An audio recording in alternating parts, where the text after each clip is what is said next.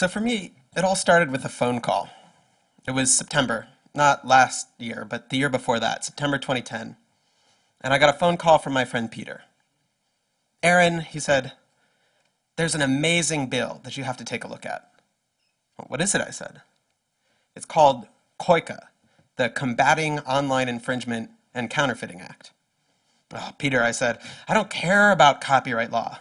Maybe you're right, maybe Hollywood is right, but either way, what's the big deal? I'm not going to waste my life fighting over a little issue like copyright. Healthcare, financial reform, those are the issues that I work on, not something obscure like copyright law. I could hear Peter grumbling in the background. Look, I don't have time to argue with you, he said, but it doesn't matter for right now, because this isn't a bill about copyright. It's not? No, he said, it's a bill about the freedom to connect.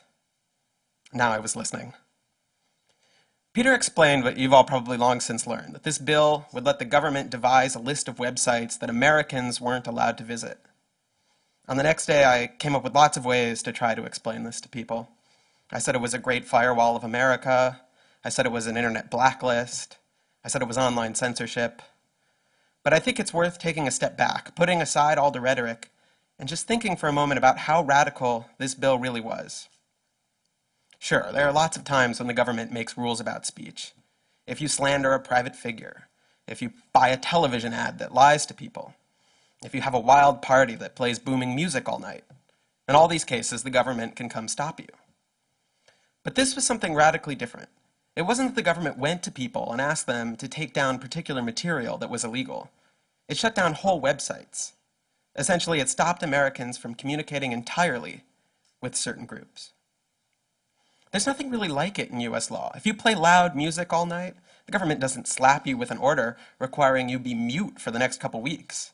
They don't say nobody can make any more noise inside your house. There's a specific complaint, which they ask you to specifically remedy, and then your life goes on. The closest example I could find was a case where the government was at war with an adult bookstore. The place kept selling pornography, the government kept getting the porn declared illegal, and then frustrated, they decided to shut the whole bookstore down. But even that was eventually declared unconstitutional, a violation of the First Amendment. So, you might say, surely COICA would get declared unconstitutional as well. But I knew that the Supreme Court had a blind spot around the First Amendment, more than anything else, more than slander or libel, more than pornography, more even than child pornography. Their blind spot was copyright. When it came to copyright, it was like the part of the justices' brains shut off, and they just totally forgot about the First Amendment. You got the sense that deep down, they didn't even think the First Amendment applied when copyright was at issue. Which means that if you did want to censor the internet, if you wanted to come up with some way that the government could shut down access to particular websites, this bill might be the only way to do it. If it was about pornography, it probably would get overturned by the courts, just like the adult bookstore case. But if you claimed it was about copyright, it might just sneak through. And that was especially terrifying because, as you know, copyright is everywhere. If you want to shut down WikiLeaks, it's a bit of a stretch to claim that you're doing it because they have too much pornography. But it's not hard at all to claim that WikiLeaks is violating copyright. Because everything is copyrighted. The speech, the thing I'm giving right now, these words are copyrighted. And it's so easy to accidentally copy something. So easy, in fact, that the leading Republican supporter of COICA, Orrin Hatch, had illegally copied a bunch of code into his own Senate website.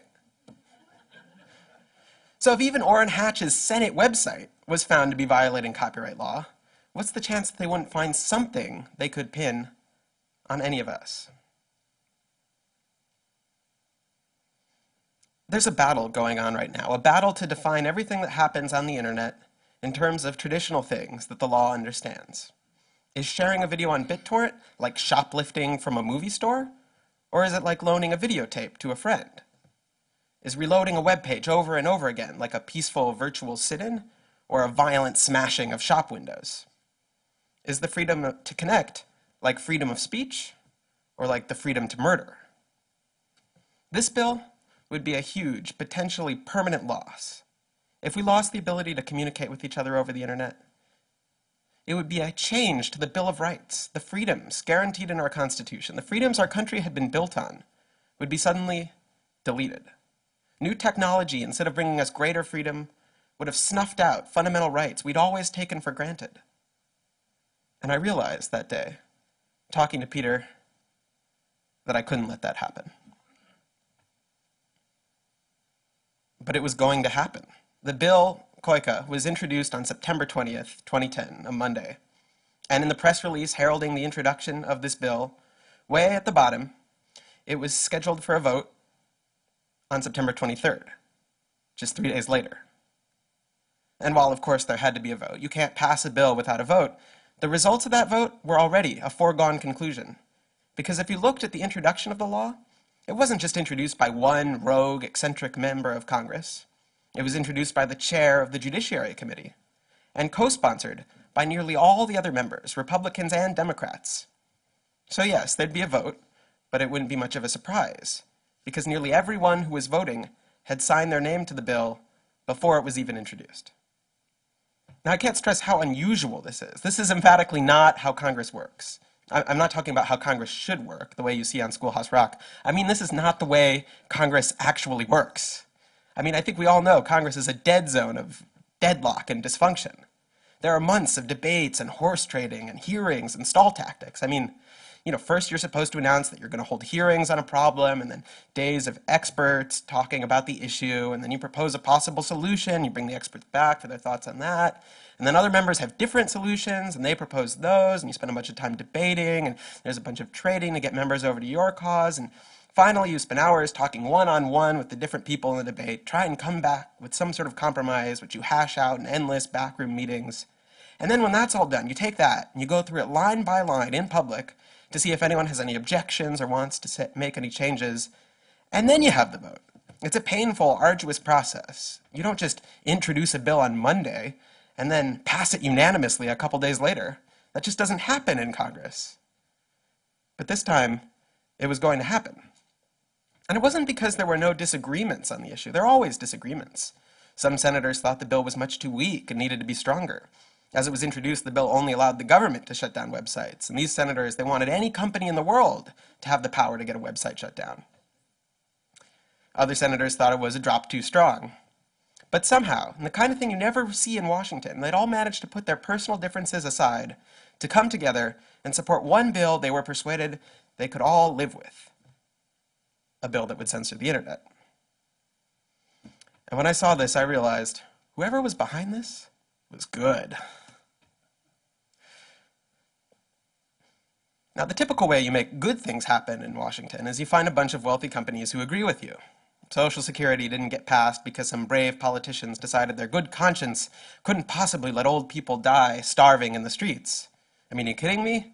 Social Security got passed because John D. Rockefeller was sick of having to take money out of his profits to pay for his workers' pension funds. Why do that when you can just let the government take money from the workers? Now, my point is not that Social Security is a bad thing. I think it's fantastic. It's just that the way you get the government to do fantastic things is you find a big company willing to back them. The problem is, of course, that big companies aren't really huge fans of civil liberties. It's not that they're against them, it's just there's not much money in it. Now, if you've been reading the press, you probably didn't hear this part of the story. As Hollywood has been telling it, the great good copyright bill they were pushing was stopped by the evil internet companies who make millions of dollars off of copyright infringement. But it really wasn't true. I mean, I was in there in the meetings with the internet companies, actually probably all here today, and if all their profits depended on copyright infringement, they would have put a lot more money into changing copyright law. The fact is, the big internet companies, they would do just fine if this bill passed. I mean, they wouldn't be thrilled about it, but I doubt they would even have a noticeable dip in their stock price. So they were against it, but they were against it like the rest of us on grounds primarily of principle.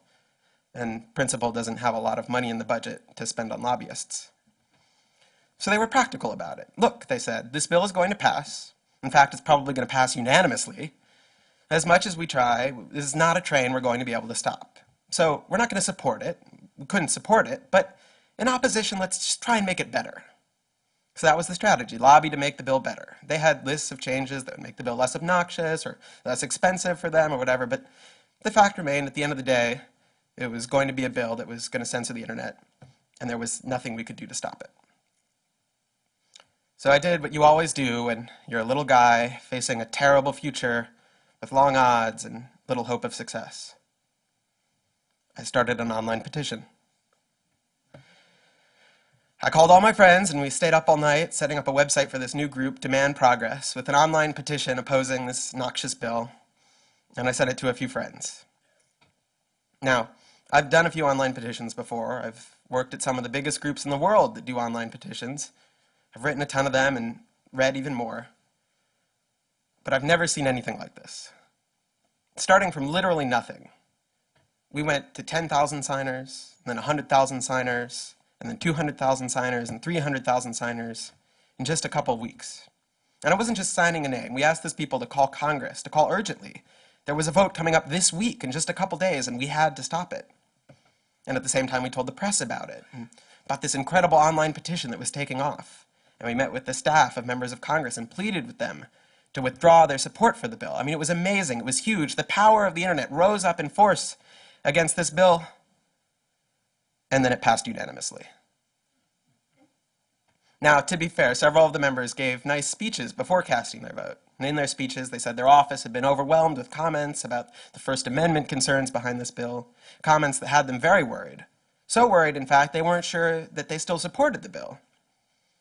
But even though they didn't support it, they were going to vote for it anyway, they said, because they needed to keep the process moving, and they were sure any problems that were had with it could be fixed later.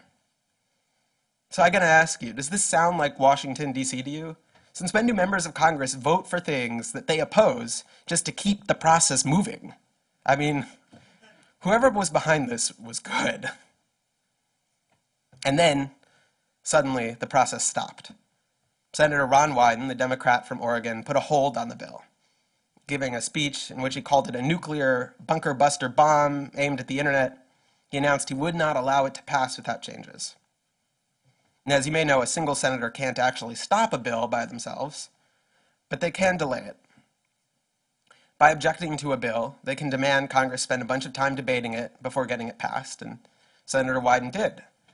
He bought us time. A lot of time, as it turned out. His delay held all the way through the end of that session of Congress, so that when the bill came back, it had to start all over again. And since they were starting all over again, they figured, why not give it a new name? And that's when it began being called PIPA, and eventually SOPA. So there was probably a year or two of delay there. And in retrospect, we used that time to lay the groundwork for what came later. But that's not what it felt like at the time. At the time, it felt like we were going around telling people that these bills were awful, and in return, they told us that they thought we were crazy. I mean, we were kids wandering around waving our arms about how the government was going to censor the internet. It does sound a little crazy. Yeah, you could ask Larry tomorrow. I was constantly telling him what was going on, trying to get him involved, and I'm pretty sure he just thought I was exaggerating. Even I began to doubt myself. It was a rough period. But when the bill came back and started moving again, suddenly all the work we had done started coming together. All the folks we talked to about it suddenly began getting really involved and getting others involved. Everything started snowballing. It happened so fast. I remember there was one week where I was having dinner with a friend in the technology industry, and he asked what I worked on, and I told him about this bill, and he said, "Wow, you need to tell people about that." And I just groaned. And then, just a few weeks later, I remember I was chatting with this cute girl on the subway, and she wasn't in technology at all, but when she heard that I was, she turned to me very seriously and said, "You know, we have to stop soap."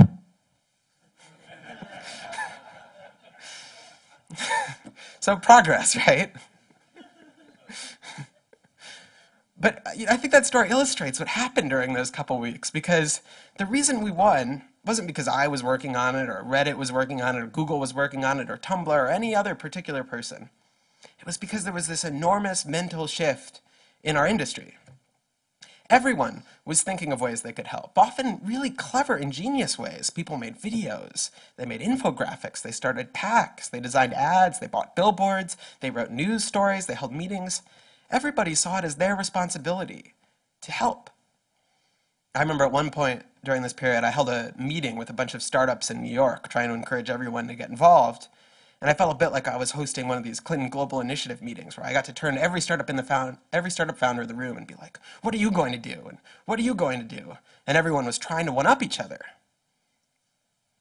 If there was one day the shift crystallized, I think it was the day of the hearings on SOPA in the House, the day we got that phrase, "It's no longer okay not to understand how the internet works."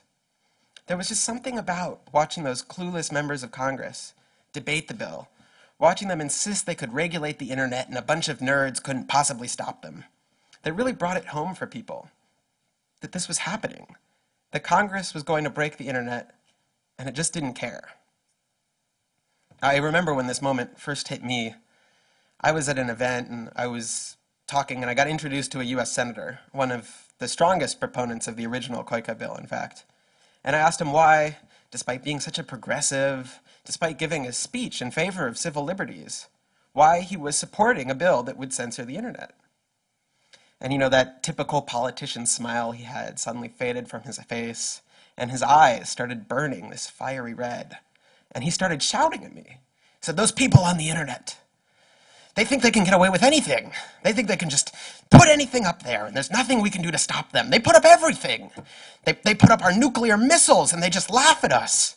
Well, we're going to show them. There's got to be laws on the internet. It's got to be under control."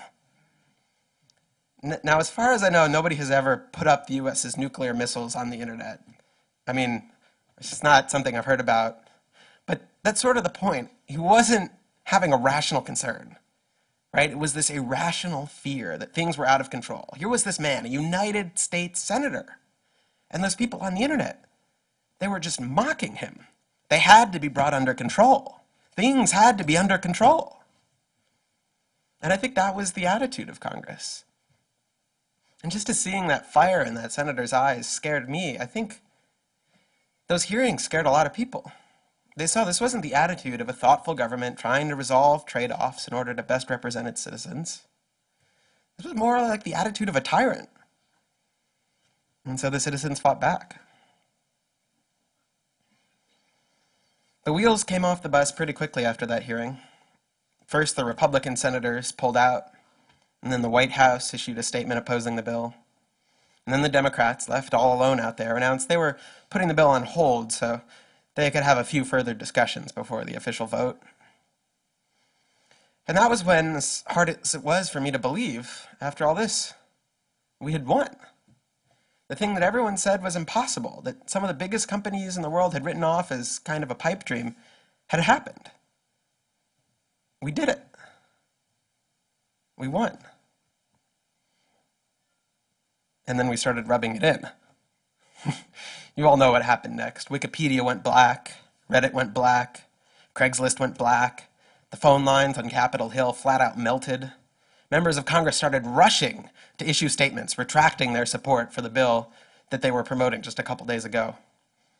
And it was just ridiculous. I mean, there's a chart from the time that captures it pretty well.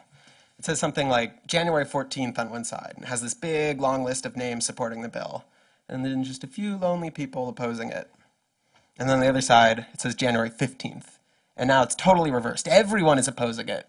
Just a few lonely names still hanging on in support. I mean, this really was unprecedented. Don't take my word for it, but ask former Senator Chris Dodd, now the chief lobbyist for Hollywood. He admitted, after he lost, that he had masterminded the whole evil plan.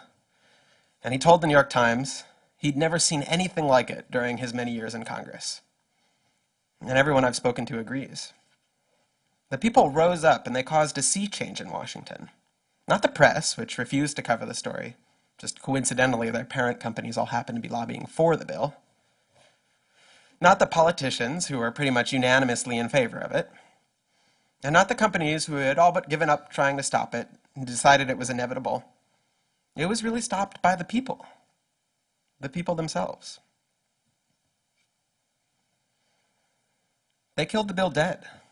So dead that when members of Congress propose something now that even touches the internet, they have to give a long speech beforehand about how it is definitely not like SOPA. So dead that when you ask congressional staffers about it, they groan and shake their heads like it's all a bad dream they're trying really hard to forget. So dead that it's kind of hard to believe this story. Hard to remember how close it all came to actually passing. Hard to remember how this could have gone any other way. But it wasn't a dream or a nightmare. It was all very real. And it will happen again. Sure, it will have yet another name, and maybe a different excuse, and probably do its damage in a different way. But make no mistake, the enemies of the freedom to connect have not disappeared. The fire in those politicians' eyes hasn't been put out. There are a lot of people, a lot of powerful people, who want to clamp down on the internet. And to be honest, there aren't a whole lot who have a vested interest in protecting it from all of that. Even some of the biggest companies, some of the biggest internet companies, to put it frankly, would benefit from a world in which their little competitors could get censored. We can't let that happen. Now, I've told this as a personal story, partly because I think big stories like this one are just more interesting at human scale. The director J.D. Walsh says good stories should be like the poster for Transformers. There's a huge evil robot on the left side of the poster, and a huge big army on the right side of the poster. And then in the middle, at the bottom, there's just a small family trapped in the middle. Big stories need human stakes. But mostly it's a personal story because I didn't have time to research any other part of it. But that's kind of the point. We won this fight because everyone made themselves the hero of their own story. Everyone took it as their job to save this crucial freedom. They threw themselves into it. They did whatever they could think of to do. They didn't stop to ask anyone for permission. You remember how Hacker News readers spontaneously organized this boycott of GoDaddy over their support of SOPA? Nobody told them they could do that. A few people even thought it was a bad idea. It didn't matter. The senators were right. The internet really is out of control. But if we forget that, if we let Hollywood rewrite the story so it was just big company Google who stopped the bill, if we let them persuade us we didn't actually make a difference, if we start seeing it as someone else's responsibility to do this work, and it's our job just to go home and pop some popcorn and curl up on the couch to watch Transformers, well then next time, they might just win. Let's not let that happen.